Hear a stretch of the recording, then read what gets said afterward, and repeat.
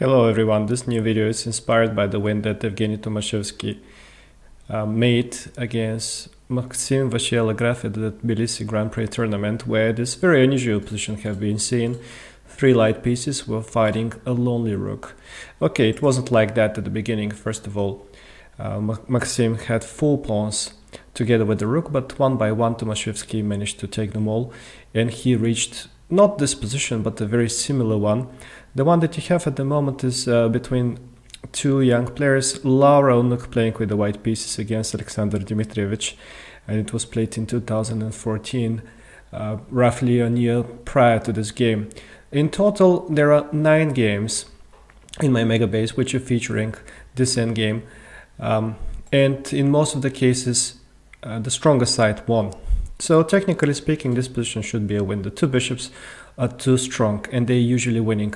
If one of those bishops was replaced by a knight, then we are going to have a theoretically draw position, as this rook is capable of sacrificing itself for the remaining one, for the remaining bishop, and 2 lonely knights cannot obviously checkmate the king, unless that king desires that badly. Okay, but how to win these positions? Well, I should say in advance that 2 of those games still ended in a draw, so the stronger side didn't know exactly what to do. There are 2 basic dangers. First danger is that you don't know how to checkmate with a bishop and a knight versus a lonely king. If you don't know how, then check it out. This is mandatory, and it will happen at least once in your life. Well, and the other danger is actually what happened in this game. Rook, she played the move bishop e7. This is one thing that you have to do very carefully. Whenever you're still mating the opponent's king, you have to think twice and you have to check all the checks, all the captures. Here she didn't do so, and after rook takes f5, the game was instantly draw. As if the king takes, this bishop is hanging, and if the bishop takes, we have the main defensive resource for the weaker side. That's the stalemate. So try to avoid the stalemate and try to chase the king in the proper way. How to chase it? Well, here it is. First of all, we try to put the bishops on adjacent files, and we are trying to force this king to go into one of the corners. Ideally, this corner in this particular case, because it's almost there.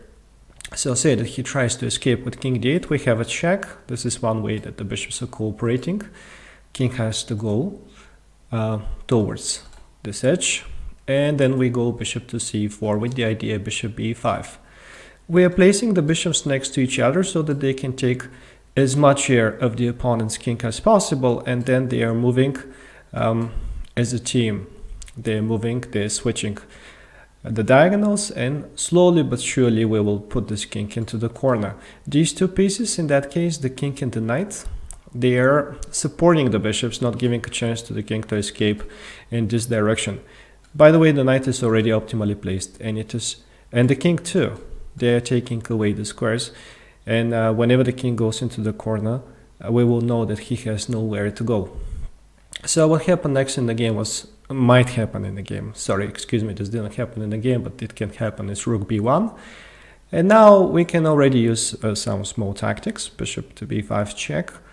Knowing that the capture is just bad. There is a fork, knight to d6 check. But if you are not having tactics, you can also go king e6, and you can prepare this. That's unstoppable. Sooner or later you'll be capable of doing it if you're careful. But okay, let's use the little tricky check. It's always fun to use some tricks even in the endgame whenever we're winning like that. Of course, black is not forced to take. He can go king to f8. Now we go bishop c6, bishop was already hanging, and after rook b2, move like rook b2, we put the second bishop on the adjacent diagonal next to the one here. If black tries to defend with rook d2, then we have a check, and then the other bishop is coming on c6. It's on e6, it's as simple as that, so the king is already into the corner. I think that the best defense for the rook here would be to stay behind the knight and to try to create some problems, not to give a chance to this knight to deliver checks and for the king to maneuver and to open space for the bishops so that they can finish the game. But okay, we are happy already. The king has to go in the corner. And that's the optimal setup, by the way, whenever you're checkmating with the knight and the bishop. You're taking the squares from both sides of the board. The king is helping on the light squares, the knight and the bishop, they are completing the box. Here we have one more bishop to do the job. And then I think the easiest way and the easiest one is to go bishop e4, loading the gun, preparing various discovered checks.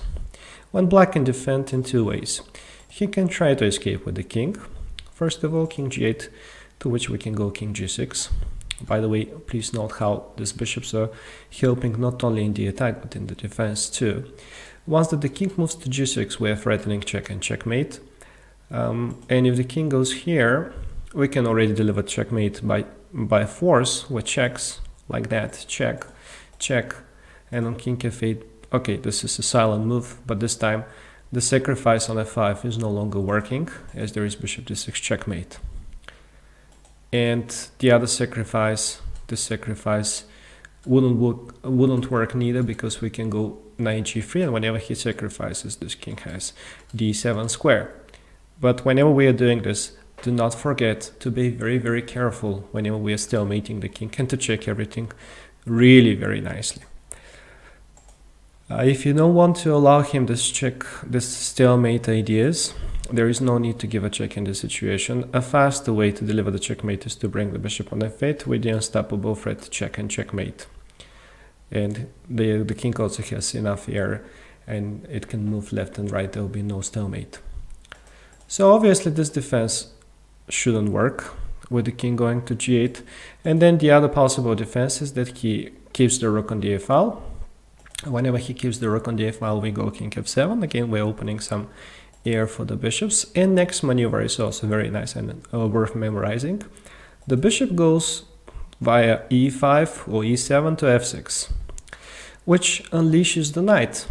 Now the bishop is helping the king, but at the same time it took away a little bit of the air of the black king, and we are threatening various discovered attacks, namely knight g3 and knight d3 at the moment, to win the rook. Again, let me warn you about the possible stalemate ideas. Bishop g7 here would be a very bad mistake. Not for the stalemate idea this time, excuse me, but for another idea. The idea rook f4. And since this bishop has to defend the knight all the time, we have a rook which is always attacking the bishop. The bishop has to stay on this diagonal and the rook will constantly attack it. The knight cannot move. It cannot do discover check to win the rook, and that would be a positional draw. Check it out if you're not sure. But if we do bishop f6, if we stick to the plan, everything is going to be fine. Say, if the rook moves away, rook e1 tries to attack the bishop. Now we have knight g3 check, followed by bishop g6. This time, checkmate is inevitable. And if he sacrifices the rook e7, we just take it with the king, and he has something to take. That's not stalemate, but that's the only moment in which we're bringing our bishop that close. And finally, if he goes rook f4, if he sticks to the f-file, then we can do bishop c2. And this time, attacking the bishop will lead... if the rook moves away on the fourth rank, we can do this check, followed by this surprising check and this check. And that forces black to give up the rook with rook g4. And then all we need to do is not to make a move which will lead to a stalemate. For example, a move like knight h6 will be the fastest win, and the two bishops are already there to deliver the checkmate. So that would be easy win. Say here, king h8, semi-waiting move, check and checkmate. That's easy. Whenever the king is close to the edge of the board, it's always stalemate.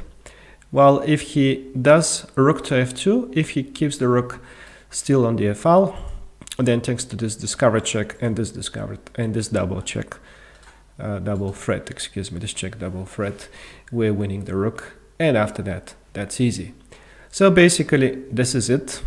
The two main things: try to keep the bishops on the edges on diagonals, and this is exactly what Tomashevsky did in the game, by the way. Check it out if you didn't. That's a great game, you won't be sorry.